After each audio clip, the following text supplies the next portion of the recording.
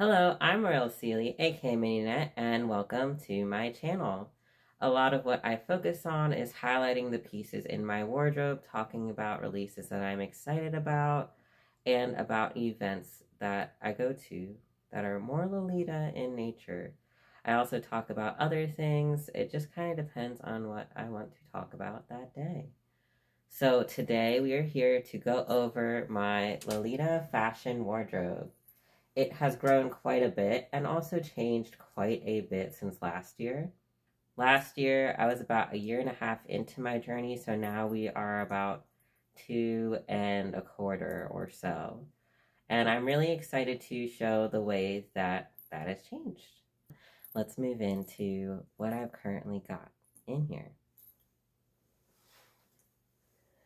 So my Lolita wardrobe, as it is right now, does not have its own dedicated space, at least officially. Although unofficially, it's almost this entire closet. I have some of my work clothes and things like that pushed more this way as I've expanded this side of my wardrobe more so in the past year. Today what I'm wearing is the Whipped Magic Switching JSK, aka Radioactive Cupcakes, by Angelic Pretty. And I thought it'd be really fun to mess around more with the sax cording that I did earlier in the year. So the first main piece that we are going to be talking about is an oldie. It is Metamorphosis Self Fabric Pin Tuck JSK in the lavender. It has a different shape than I'm used to. It's a little bit more A-line. And because this is, I believe, a piece from 2005 or so, the petticoat area is a bit tighter. I don't mind though. I really like it. This is really good for casual everyday wear. These two pieces right here, all of the bows that you see are detachable. And this is one of those pieces where I'm really starting to appreciate the details in some of the older releases and some of the newer ones too, where we've got pin tucking down the front and ruffles on the side as well as the bottom. Following that, we have Angelic Pretty's Princess Cat Peplum JSK. If you recall from last year, I had the peplum cut here as well as the frill cut, and I ended up just keeping the peplum. Overall, I find that it is a lot more comfortable to wear. The shirring is a little bit bigger, and having these detachable bows is something that I can mix and match with other pieces in my wardrobe, as well as this removable peplum overskirt. It's able to be corded in a couple of ways just because of all these add-ons. Next up in the lavender and purple section of my wardrobe is Metamorphosis Pink Lemonade Low Cut Release. Now this one's pretty unique in that it's the only low waist JSK that I have. The first time I put it on, I felt a little bit like an alien just because I'm not used to seeing the poof start so much lower on and having it being so slim higher up. Even in this JSK, you can see that the petticoat starts a bit below the underbust region. So it's much more high-waisted than this low-waist JSK. It also has this super cute removable bow with a daisy on it. I do have that, although it's in another part of my wardrobe right now. And my favorite thing about this piece would be the heart-shaped lemons on it, as well as these little mints, so you're getting a little mint lemonade action. On top of that, we have these really cute bumblebees that are just happily working away. Yeah, I really like this piece. My only complaint about it is that the shirring in the back is weird. So normally when you get shirring on a piece, it goes straight down to the waistline or wherever the waist is made for that particular piece. And because this is a low waist, I would have expected the shirring to go all the way down to the low waist.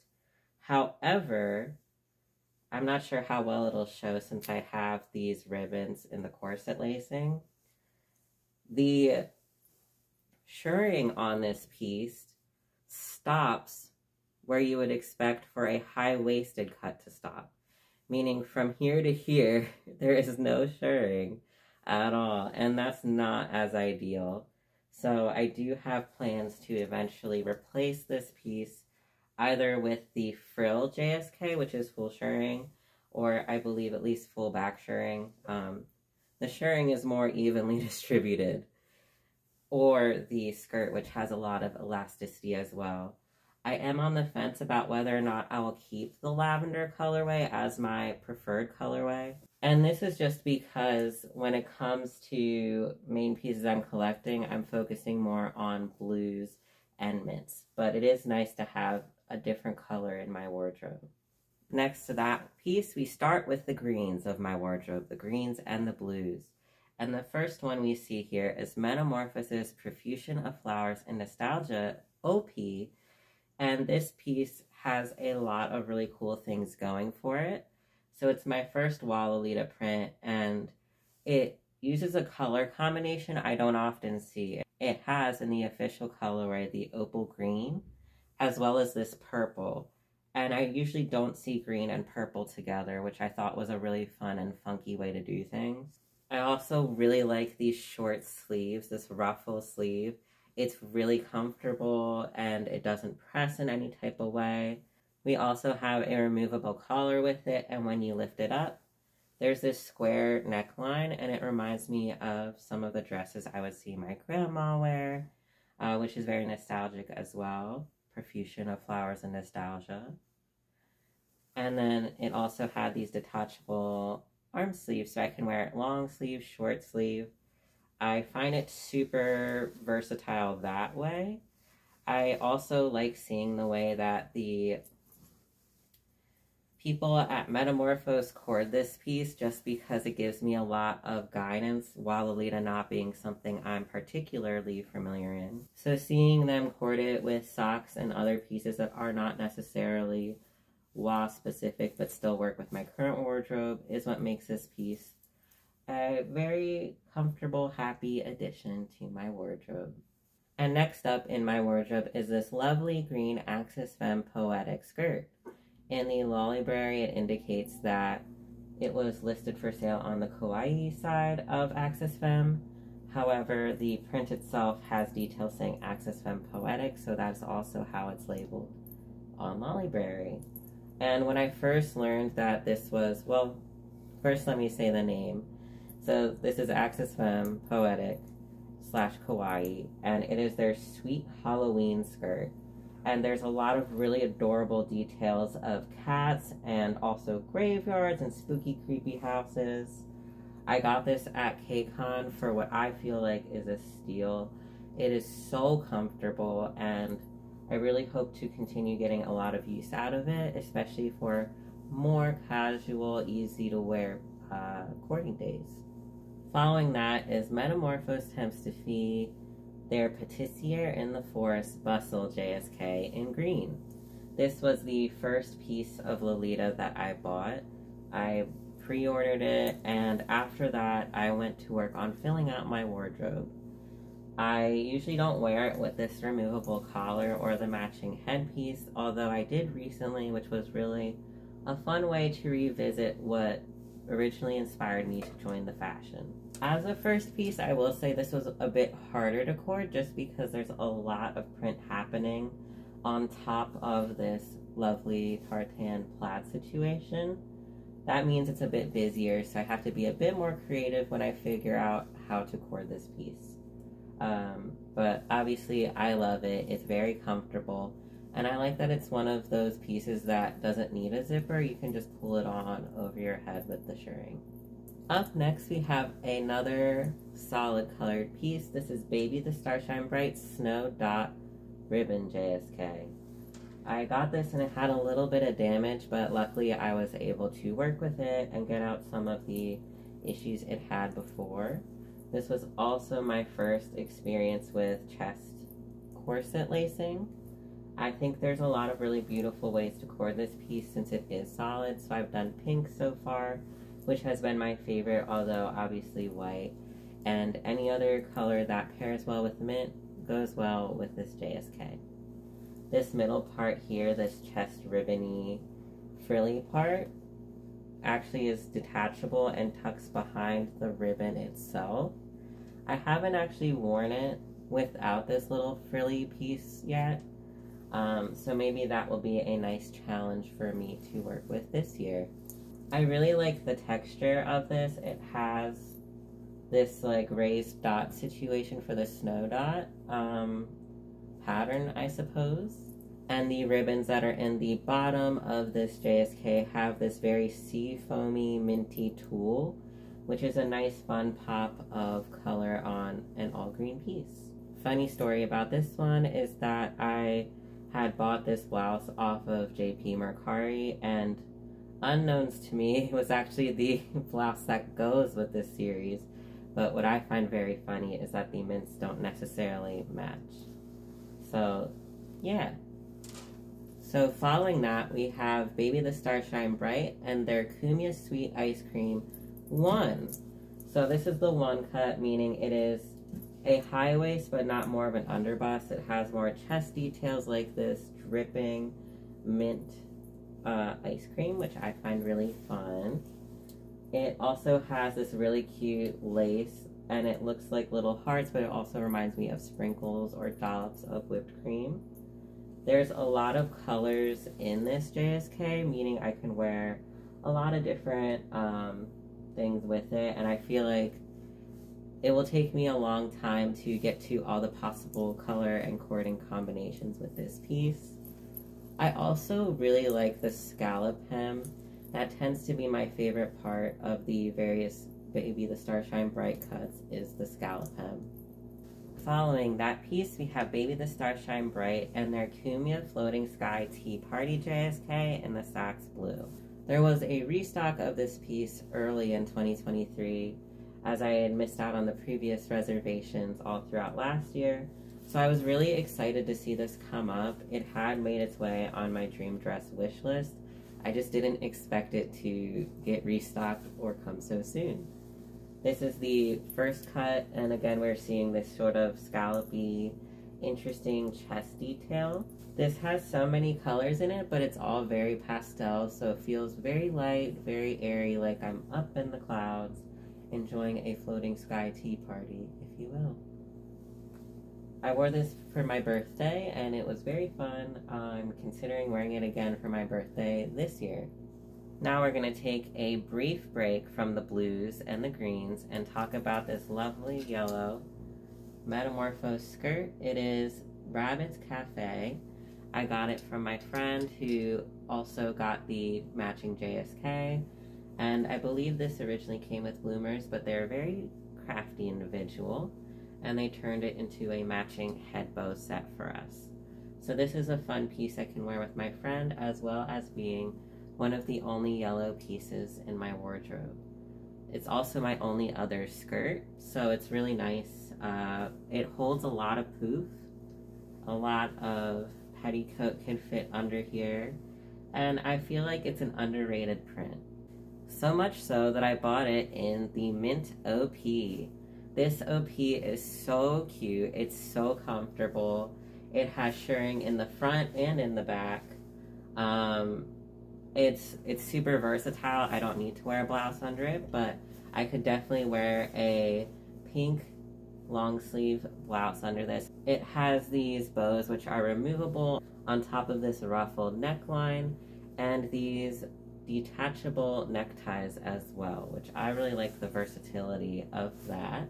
The only thing is I will have to edit this OP a little bit just because the elastic in the sleeves is a bit tight despite there being so much fabric. So I'm probably going to replace that with a longer piece of elastic and go from there. This is what I wore for a 6-hour drive to the Teco convention this past summer. Up next is Baby the Starshine Bright Kumya's Sweet Chocolate JSK. I bought this from a friend. They had gotten another cut of this release, same colorway, and this past November we were finally able to twin it together, which was quite an exciting time. I really like having pieces that I can twin with my friends. It allows for a lot more enjoyment. That being said, there's a lot of really gorgeous colors to work with here. There's a lot of pink. There's almost a purpley pink, which would be really fun to do. The chocolate, obviously, and the sax bows. A lot of versatility here. It's just very comfortable. Now, when Metamorphose first announced that they were doing a Wonder Card / Card Playing Kitty re-release, I immediately pre-ordered this sax blue colorway. What really drew me to this piece was the tuxedo bodice, as well as all the asymmetrical features and patternings throughout the dress. So in the front, we have a bustle that's only on one side and is alternating the same colors that we see here on the tuxedo front. And the waist ties for this piece are also dual-sided as well. I thought that was really cool. And when I pre-ordered this piece, originally I had it with the idea of going to Royal Vegas Retreat whenever that does come back, or if it comes back, just because it has cards, so it's easy to do that poker theme, as well as a more magician-y feeling when you get this type of tuxedo bodice. Now, I did pre-order this piece as soon as it came out in December of 2022. I believe it arrived in June of 2023. But in the meantime, I also went to work on the secondhand markets because whenever a re-release is announced, usually older versions of that series tend to pop up for a decent price, which is how I ended up with the original release of Card Playing Kitty in the apron cut JSK Ivory. I went for Ivory despite all of my sax and mint here, just because if I was already getting a sax JSK, I wanted to see what the other colorways had to offer, and I'm really happy I did. This apron especially is gorgeous as it has Metamorphose embroidered on the front. These little teeny tiny heart-shaped pockets with little ribbons on them. I don't think much could fit in there, but they are cute.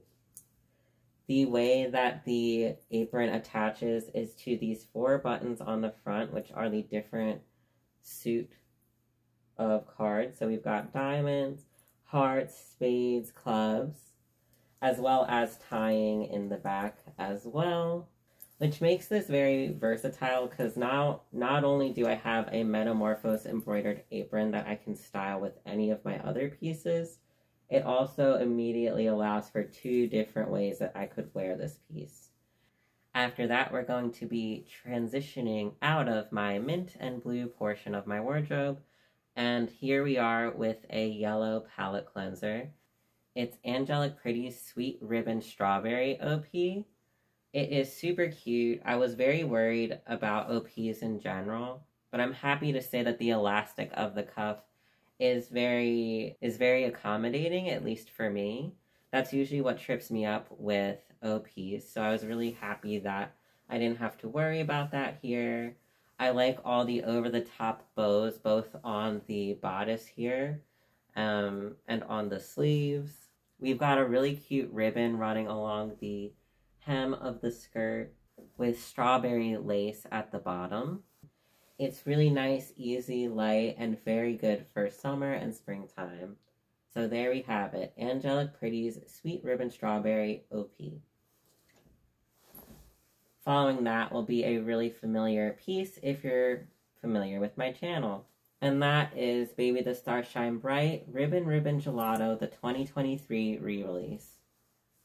It has this gorgeous rose lace that Baby I feel is known for, as well as really interesting construction details like this row of pin tucks down here and these sides of ruffles. What I really appreciate about this re-release is that not only do we have the halter sundress necktie, but there's also these detachable shoulder straps. That way, if you need the additional support on your shoulders, you can use this in addition to the necktie. Yeah, this piece is super cute, and if you're interested in knowing more about my thoughts and my cording, I would definitely recommend watching my video on it. Speaking of one-off colors, I have Baby the Starshine Bright Heart Marble Chocolate and Sugar-Coated Cookies Tiered JSK in brown. This is my first experience with a brown main piece. Originally, I was kind of concerned. I wasn't sure how I would feel about wearing it, but it's so beautiful. There are so many gorgeous details in here. It has a lot of swirly designs, which I really appreciate. You've got cookies and roses, so I feel like it really plays with that sweet and classic style. I'm really excited to wear this main piece out and about. I haven't had the chance to yet, but I know once I do, it'll be a really fun time as there's a lot of colors to work off of. And I was also fortunate enough to get the head bow in this as well. So this next piece I'll be sharing is one that's very special to me. It is my first and only ultimate dream dress. When I saw it on Lolliberry, it's a piece from 2003, so I figured my chances of finding it were going to be pretty low. It also doesn't have any shirring, so even lower in my mind were the chances that it would fit me. But very early into 2023, it has this shantung fabric, and on top of it is a flocking pattern that I'm obsessed with. It doesn't really show up all that well in pictures, although I think it really is stunning in person. We're able to get some of those details. So it's a black piece with black flocking. There's definitely subtleties in the design in that aspect, which I really like. And I think once I got this piece and I put it on and it fit, it really kickstarted my interest in more gothically inclined pieces, which you will see now in the later part of my wardrobe, although it will still be very sweet focused. So there we have it, Metamorphosis Bridal OP in black. Now this next dress is going to be a lot. It's going to be a lot. It is on Lolliberry and it has the lacy tag, which can be more literal in that there's a lot of lace, but it also tends to be put on releases that are very funny in a way where it's like, ooh, is it Ida? Is it classy? Who can say? But I'm very excited to show you guys dress number 2 from Metamorphose. So I mentioned that this has the lacy tag on Lolliberry, and they were not joking. There is so much lace on this piece. It's definitely a lot longer than I'm used to, and it has a lot of really interesting patterning and just buckets and buckets of lace. They did not skimp on this lace. It also has these unique crisscrossy type straps that are hanging from the dress. Usually I have it folded over just to reduce putting any additional straps on it. There's all of these removable detachable bows as well. And if you're wondering what drew me to this piece, I will share it with you. So I mentioned before that Bridal OP was my ultimate dream dress. And the flocking pattern in particular that is on that dress is what I'm obsessed with. I think it's a really beautiful piece, of course, but the artistry of that flocking pattern is what catches my fancy. And this is a piece that has the exact same flocking pattern. It's also the most extravagant dress from Meta that has that pattern. I also just feel like the naming of this piece is funny because it's Dress 02. There is a Dress 01 if you're wondering. I wouldn't have even known this piece existed if a good friend of mine who knows I'm obsessed with this pattern didn't share the listing for this piece and for a white piece. So they got the white version of this JSK, and I got the black version, and I'm really excited to cord this with them. It's definitely going to have to be for a high tea or very fancy occasion, because this is really not, I mean, I guess it's up to you what you want to do, but this does not scream like, let me walk around the city or go to an arcade. You definitely could, but it's extreme. This is an extreme dress. And I feel like the way I want to cord it to highlight that would have to be pretty extreme as well. And the other really cool thing about dress number 2 is that it comes with these little arm sleeves that has 2 detachable bows on it. And the cording of the shoot itself is a blouseless, because it's a wedding dress, I suppose, blouseless coordination. Ooh. And the coordinating of this piece that we see in the official scans on Lolliberry show this being blouseless for the wedding theme, I suppose, and these lovely arm sleeves, I don't know, but I just think they're so cool. They make me very nostalgic for my time in middle school. So yeah, I also didn't think about the repercussions of putting this on over top of all my rings and my wrist cuffs, so this will be really fun to take off. So that was dress number 2. Yes, it's extra for the occasion of weddings and whatever else you feel like wearing it to. Here we have Twinkle Dirty by Metamorphose Temps de Fille. It is their underbust cut. What keeps me attracted to this is the unique aspect of this underbust. I get to show off a lot of my blouses that have really beautiful detachable bows, columns of ruffle, and other lace details that otherwise would be covered up by a regular JSK cut of this piece. I also like that it has this detachable bow that hangs between the shoulder blades. Following that is Angelic Pretty's MTO of the French Cafe Switching JSK in black. I was really excited for this MTO. I actually pre-ordered it. The first time I wore Lolita out was to a local French cafe, so I thought it would be really fitting. I also like that it has this gooseneck kettle, as well as eggs. I love eating eggs and various breakfast pastries. Now, if you follow me on Tumblr, you will know that initially I was a bit crushed by this release because I found that the eyelet lacing on the bottom felt very rushed and unedited. There's a lot of stray threads poking out all throughout.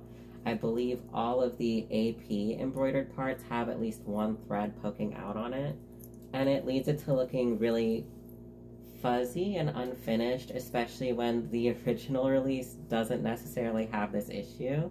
I was feeling really down on it just because this is the first main piece I bought direct from AP, and then for the quality of the lace, it was just kind of really disappointing. And then I had an even worse back-to-back where I decided to give AP another chance firsthand, and I bought a head bow from them only for it to come dirty. So because of that, it really took me a while before I wanted to wear this piece. I was just a bit heartbroken from what could have been. And it's a detail too where like no one else is going to notice it, but as the person who owns it, and compared to my other JSKs, it was just a piece of oversight that I felt did a lot to like hurt my first experience buying AP new.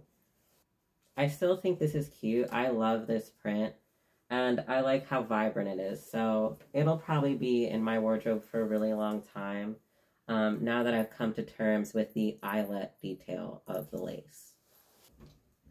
This is another piece that is new to me, and I haven't worn it out and about yet, but I am very excited to. It is Baby the Star Shine Bright, My Sweet Mate Kumya's Honey Hunt Judy JSK in black. What I really like about this piece is the bears on the bottom with the glass jars. These glass jars of honey look so delicious and beautiful and dainty. I really like the way glass tends to look in prints. It also has various types of honey listed on the bottom border here underneath of the bears. So different types like orange blossom, clover, and so on, which is a really nice touch. My significant other is also getting really into making mead and has been for a while now. And if you're unfamiliar, mead is a type of beverage that is made using honey. So it felt like a really nice JSK that reminded me of My Sweetie. Here's a piece that I didn't think I was going to get. It is Metamorphose Temps de Fille's Sweet Spooky Halloween JSK in the baby doll cut and black. So I originally saw this piece on the runway in Teco 2023. I thought it was super cute, especially this cut of it. I usually don't like the way that baby doll cuts look on me, but something about this massive bow and the way that it folds I found to be super cute. It has these little metal stars on the bottom of the giant chest bow, and while you can remove it, I don't think I will just because I really like it.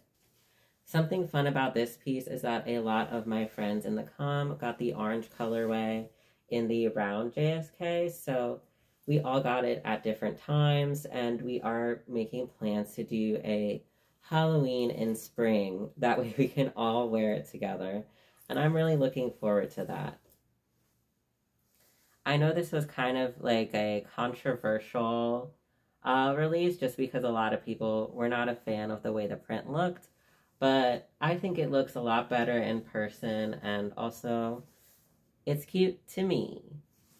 We have the dress that I wore for last year's Lolita Fashion Wardrobe 2022, and that is going to be Baby the Starshine Bright Ribbon Milky Sugar 2009 Black X White.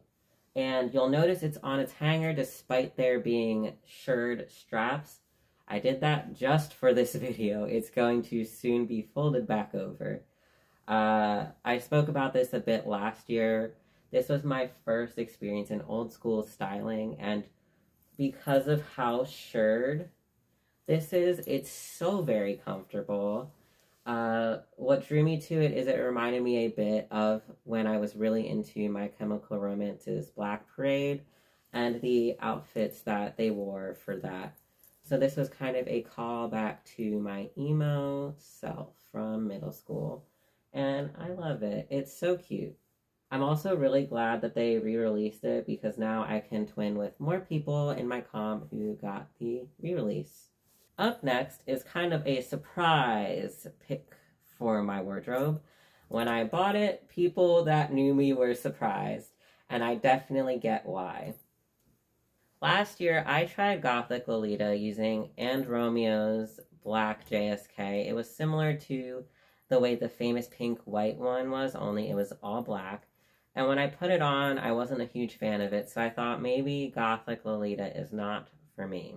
And then I got Bridal OP, which was leaning a little more gothic. It made me have to get some more gothic, classic type accessories.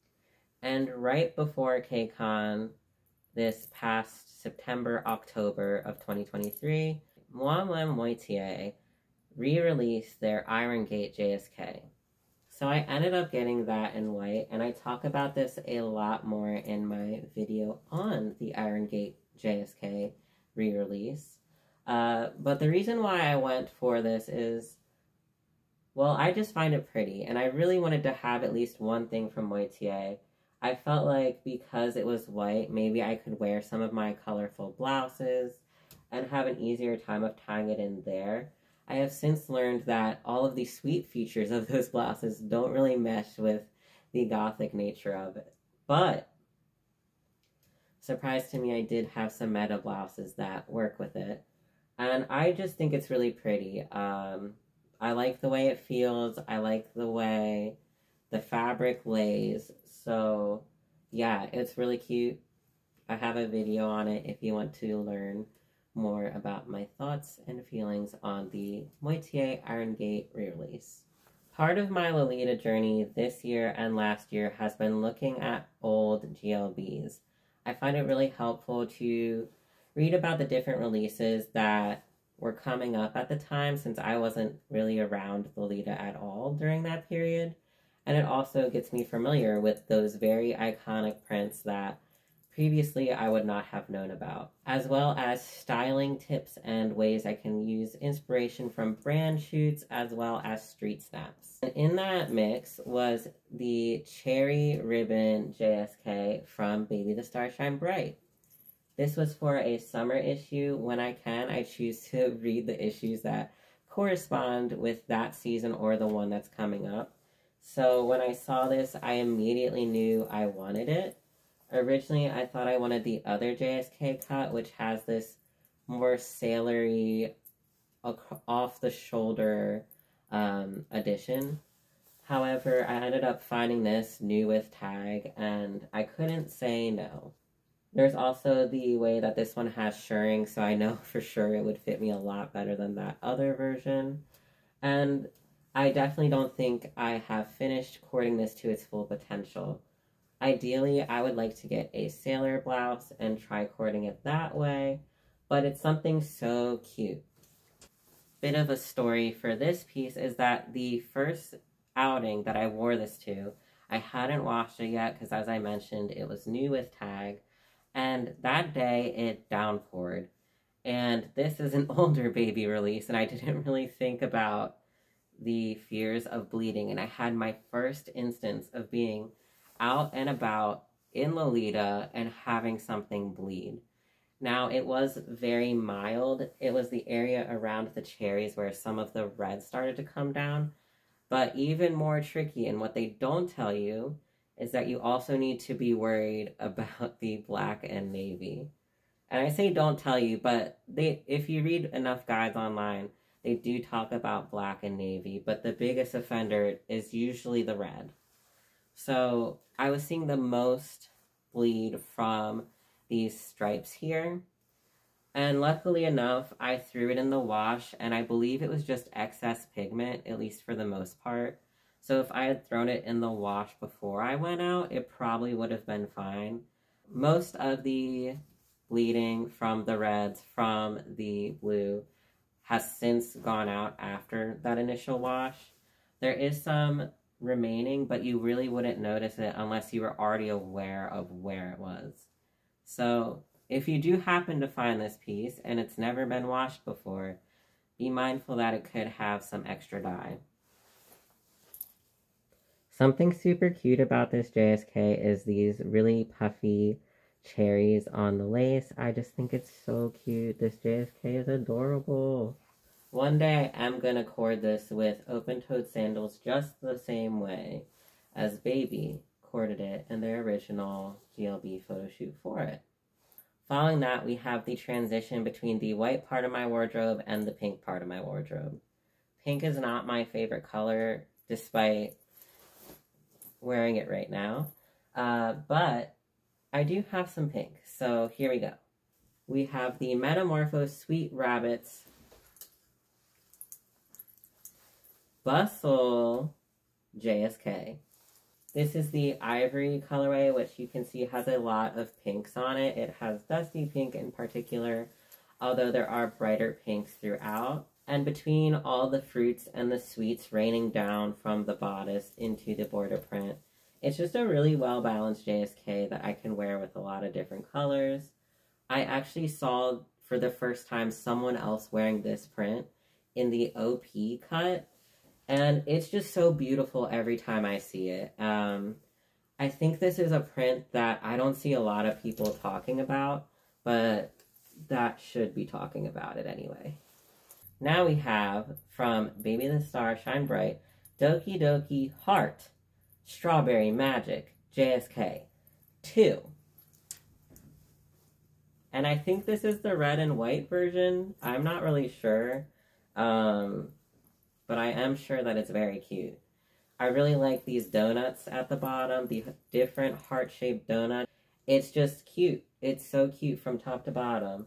Here we have another instance of a brand apron that came with a JSK. This one is detachable and it has designated buttons to attach to in the front. It has these little pockets. I think they're a little bigger than the Card Playing Kitty Meta JSK's apron. Yeah, and it has this big, like, floppy lace here. I like how big it is. I feel like you get to see all the different details of it, as it is a more cloth fabric-y type of lace. And honestly, I probably don't wear it as much as I should. That brings us to our final piece from my wardrobe, and that is Baby the Star Shine Bright Kumya's Marine Island 2 JSK in pink. This was the first JSK that I tried on at home. As I mentioned in the beginning, I had pre-ordered Patissiere in the Forest by Metamorphose, but it wasn't going to come in for at least a few more months. So in the meantime, I ended up getting this really beautiful marine JSK from Baby the Starshine Bright. I've also said that pink isn't really my favorite color, so one day I would really like to change this one for the mint or the sax or navy colorways. Probably the mint, although the sax one is really pretty too. Yeah, so this is not a particular colorway of the dress I see myself owning forever, but I do see myself having this release in general in my wardrobe. Because of this lavender sand, it cords really well with lavender, and it's just a really nice, well-balanced piece, in my opinion. So there we have it, my wardrobe from 2023.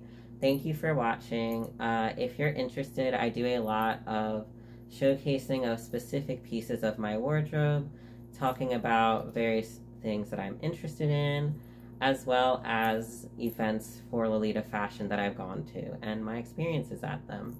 So if you're interested in that, you can subscribe, or you can find me on Tumblr or on Instagram at Royal Seely. Once again, I am Royal Seely, aka Mignonette. Thanks for watching, and I hope you have a wonderful Lolita-filled 2024.